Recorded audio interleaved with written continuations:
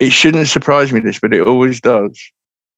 The depth of understanding and expression that people of lived experience often have, and you can see it on the face of the professionals, really. They're like, oh my God, we didn't realize, you know what I mean? And sometimes people feel quite ashamed because they think, we should have been asking him all the time. I didn't realize, because one of the things you fight, and I fought all my working life really around co-production, is that when you're trying to promote co-production to particularly senior or middle management, what they say is, well, they'll just complain. They're just going to moan, and that it's not going to be constructive. Whereas the truth is the complete opposite.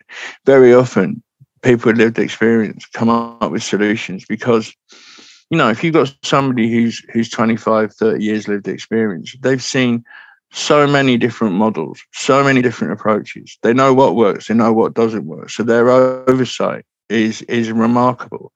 And then you might have professionals who've been in a job 18 months, So of course the person with lived experience is going to have a greater depth of knowledge on this subject. And I think it's really wonderful when you see that dawn on people, on professionals, that's really, really good.